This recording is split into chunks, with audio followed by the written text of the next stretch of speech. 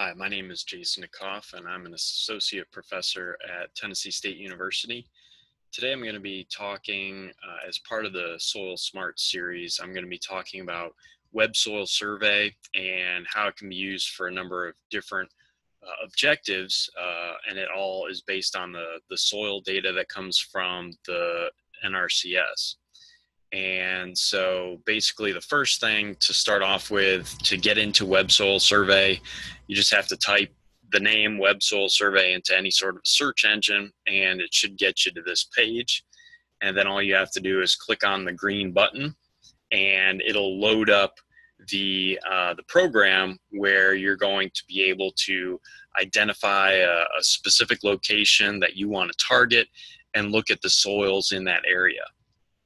And so the first thing that you do is to identify that area that you want to look at. And the easiest thing really is if you have an address, you can go to the address button and just type it in. So I'm going to go ahead and put in our school location.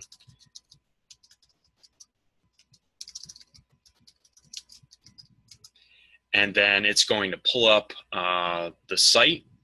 This is the campus, and I'm going to back off a little bit because I'm going to try to get a little bit more rural area aside from this urban. And so here we go. We'll look at this area right outside of Nashville. And the first thing you want to do is to identify the exact spot that you want to look at. And to do that, you can click on either one of these AOI buttons. I generally just use the rectangle, and I can just create a large area that I want to look at. And then it'll take a few seconds to create that location.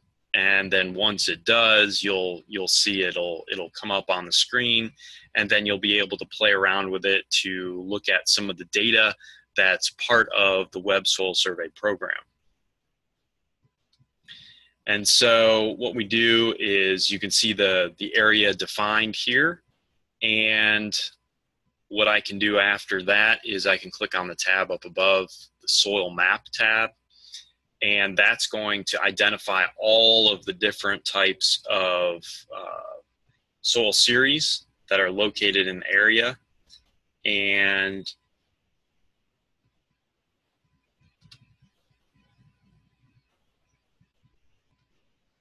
so I'm gonna zoom in on this a little bit, so you can see those soil series are defined here with these 3-letter, or in some cases there's some numbers attached to them as well. But on the left-hand column, you're going to see a description of each of these. So if I pull one out, this BE, for instance, that relates to a Beeson soil series. It's a silty clay loam, occasionally flooded. And so that gives you a little bit of information, but if you want more, you can click on it and it'll give you some more information about that Beeson series. It'll give you information about the top layer of soil. This is the first horizon, 0 to 6 inches. You're going to see a silty clay loam. And then as you move down within the profile, you're going to gain more clay. It'll become a silty clay. There's also other information related to the slope, the depth to restrictive features, any sort of a drainage class, the effects of or the potential to flood or have ponding. And so that's also some other information that could be useful depending upon what you're doing, whether you're trying to locate, some place that maybe you're going to buy a farm or you're going to buy some land and you want to identify, how good that land is, whether you're building a house or whether you're using it for farming or some kind of agricultural pursuit. This web soil survey can help out with a number of different things. So you can look at, like I said, you can look at all of these different soil series depending upon the location, what you're interested in. One other feature is this Soil Data Explorer. And if you click on that tab, there's a number of different items that you can look at. So, obviously, if you're looking at it for farming, maybe vegetative productivity would be important to you.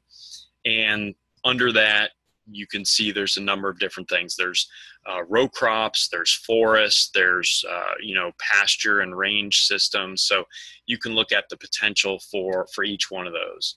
So if I click on corn and I hit this view rating button, it's going to show me those areas that are identified as being the best or the worst for growing corn. And so, the map is nicely colored now. So essentially the greener areas are going to be better for that corn production. The redder areas are not going to be very good. And you can also see an indication of why. And so let's pick this HSF series, and we'll look down below and we'll look up HSF. So this is this Hawthorn Sulfura Association, and it'll tell me, it's got some low inherent productivity. And so that's essentially, a low spot for productivity. Some of these other soil series are going to be higher. So here's this Barrington silt loam that's going to be a little bit better. And then, so you can see, that gives a very good picture of, what things look like and how they're going to be classified. Like I said before, there's a number of different things. A lot of these things are used in any sort of a city planning or land use type planning. Also, if you're looking at a particular area that you're thinking of building a house, you can identify, is it going to work with, a basement? And so you can click on that and view the rating. And then it'll also give you, the same kind of color coding. In this case, again, we've got this area, has some slope to it. And so there's going to be some issues with that. We've got some small areas here that are relatively good for building a house with a basement, but most of the areas within this area of interest are not going to be good. So again, we can look, if we choose this HSF again, if we look at this, it'll explain a little bit more. And you can see, again, it's very limited, but over here it tells you essentially the slope is the biggest issue. You're not going to want to have a house with a basement due to the slope. Also, another important one is the depth to hard bedrock. That's going to be another issue in those areas. A lesser issue is this depth to soft bedrock. But you can see if there's any sort of issues. For instance, this one here has an issue with flooding. So obviously, if you build a basement, you don't want that flooding to occur. And so, it's good. It tells you not just where those areas, of issue are, but it also tells you why there are issues there. And so this is a good tool to use based on soils data that's been mapped all throughout the U.S. And it can help to provide some information so that folks can make decisions on any sort of land use that you're going to do, whether it's for agriculture or home building or whatever. It's got some good information on there. So if there are any questions, this basically wraps up the overall tutorial on web soil survey and some of the different factors that are involved. If you've got any questions, please feel free to contact me. My email is jdkoff@tnstate.edu, and my Twitter handle is @TSUBioenergy, and I'd be happy to answer any questions. But thank you for taking part, and we hope that you'll participate in future soil survey series presentations. Thanks.